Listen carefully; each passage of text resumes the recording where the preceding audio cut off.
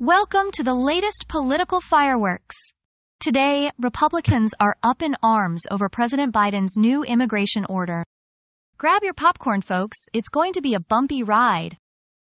President Biden has signed an order to ease the path to permanent residency for undocumented spouses and children of U.S. citizens.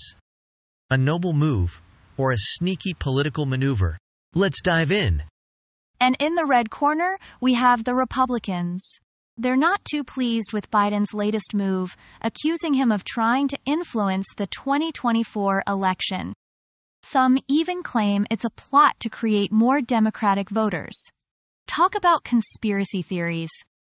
Meanwhile, the public is divided. Some support the move as a step towards justice and family unity, while others see it as a political stunt. What's your take? Are you Team Biden or Team GOP? That's the latest scoop on the political battlefield. Keep your eyes peeled for more updates and, who knows, maybe even more drama.